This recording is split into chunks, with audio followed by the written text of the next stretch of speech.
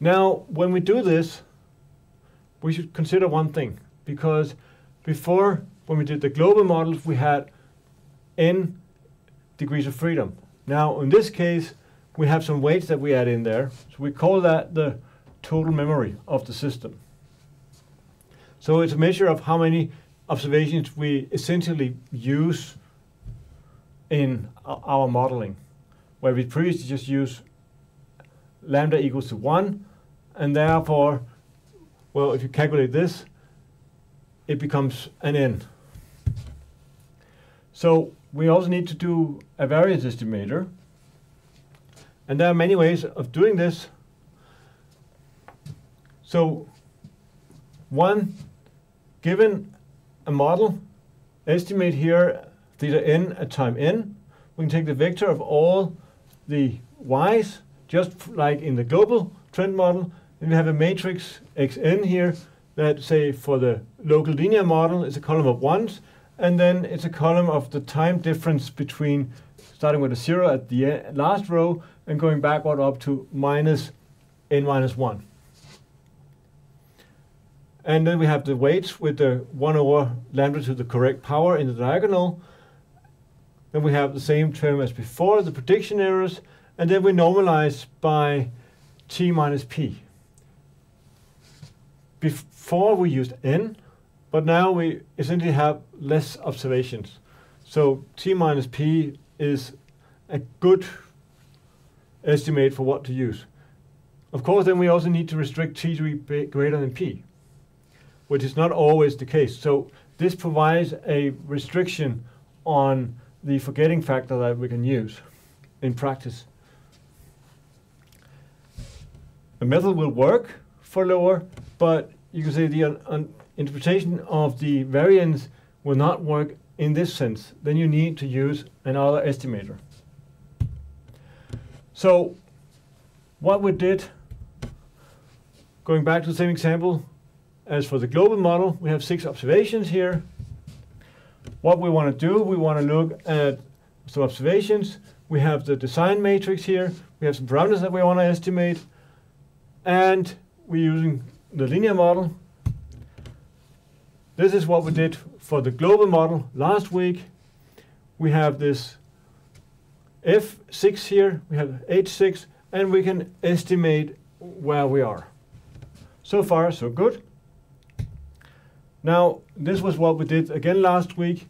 We then took that estimate and defined our prediction, just a straight line predictor, just like we have over here. And then we have a least square estimator. From last week I used n as here to get our estimate of sigma. And then we can make the prediction error and the variance of that for an L-step prediction error in the usual sense, pretty much the same way as when we did the global general linear model estimator. And now this was just a particular example for doing a one-step prediction with the following variance, and we can make a prediction interval as well. So that was what we got, but now we want to do the same thing. First, well, let's just plot it here and show an interval here indicating the uncertainty. This is the standard error. Now, what we did also was, how do we update when we got a new observation, 3.5? We need to add something to F here. We need to update H as well here, and then we get a new estimate. Then we can add the green line here to show the trend. And since the observation was below, that means that, as it was the case here as well, what happens is the slope is also turned a little down. So we get an estimate there. Now, what if we want to do this locally instead? In this case, just using a lambda of 0.9, we can, in this case, we'll just pre-calculate F6 for once, and we get an estimate that is fairly close to what we got. So 3.85 and 0.3 for the slope. 3.85 and 0.3 for the slope, so they are fairly close. But also remember that what we used here is a lambda of 0.9. So its effective total memory is 10 observations. 1 divided by 1 minus lambda. And our estimate of sigma is roughly 0.5 square, 0.5. So the one-step prediction error of the variance of one-step prediction is 0.7 square. Now, if we take the global model from before to look at that prediction, and we compare with the local model, well, we get almost the same. You can say, why is the slope a little bit different? Well, that may be because these observations down here has less weight.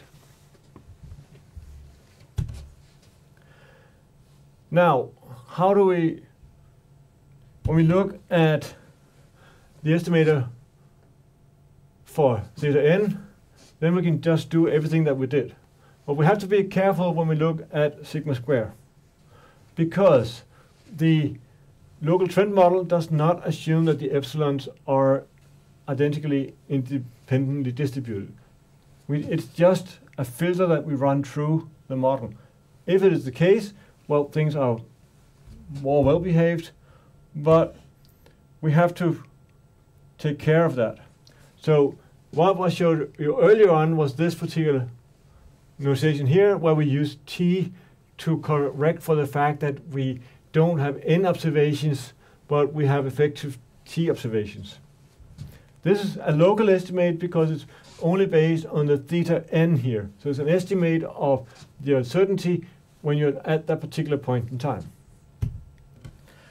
An alternative is to do a global estimator. This expression is a little bit more complicated as such. What we do is that we start off, as said before, don't make an estimate of the parameters until we need to have a few observations. So we have a burn-in period, lowercase n here, where we do not care about this.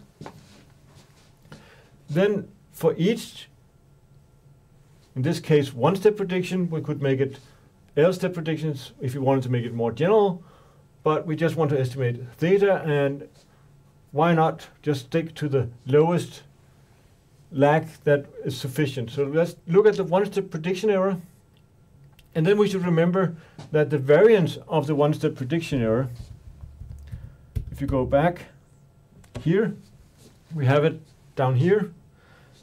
That variance is sigma square times 1 plus f transpose 1, uppercase f6 as in n, inverse, times f1 to get, again, the one-step prediction.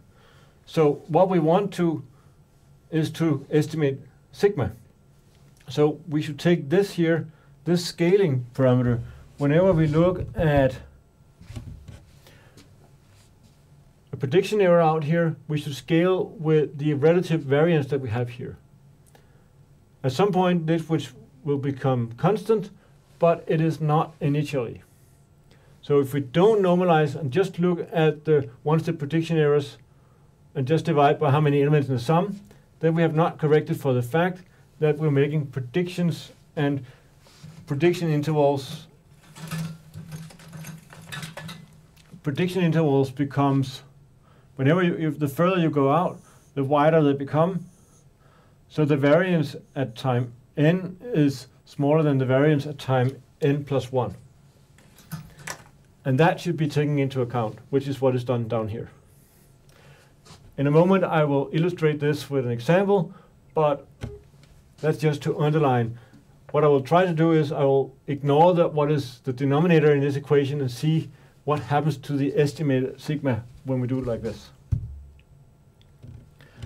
And just again to repeat, the first n observations of prediction errors, they are ignored to stabilize the estimator, and we do norm the prediction errors with the relative variance inflation due to the prediction horizon. But before giving that example, I just want to test. So this was the plot from before. Now, given an observation at time 7, I've made 10 different local models predicting with the update from using this observation here.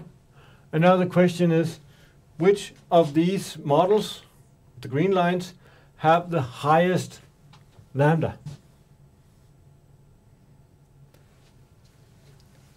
Think of that, and then we'll get back to that later on, or as a comment, but do think of that.